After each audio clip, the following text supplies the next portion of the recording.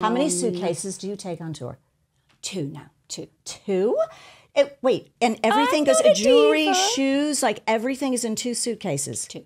One big, one small. Wow. Is that good or is that bad? That's insane. That's really, really good. Is that good? Yeah. People think touring is just so fun and glamorous, and we and like glamour.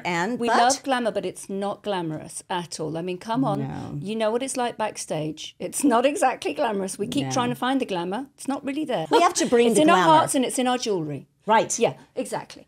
But, you know, I mean, it's lots of packing and unpacking, and you start focusing on the really, really silly, tiny things that you shouldn't be focusing